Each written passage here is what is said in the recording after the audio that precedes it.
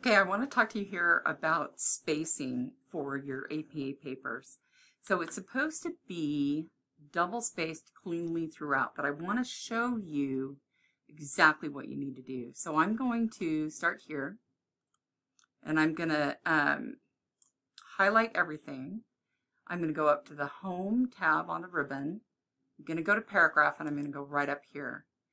And I want you to start going to line spacing options. And the reason I do, we're going to be working down here on the lowest part, is after a paragraph, Word often automatically adds a little extra space, and you can't allow that in your paper. It's not accurate and it's not APA. So you're going to have to make sure that this says 00 double.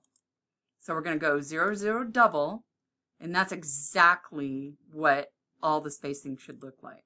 Now, when we work together and review your papers, I actually notice that space.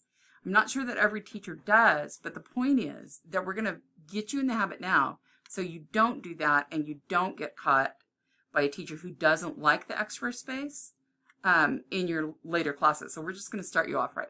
So that is the spacing for the narrative content of your paper. That's all the content that you write just for your paper. And then if you'll remember, we talked about doing this double spacing here with a hanging indent, and I'll talk about that more in other videos. Thanks.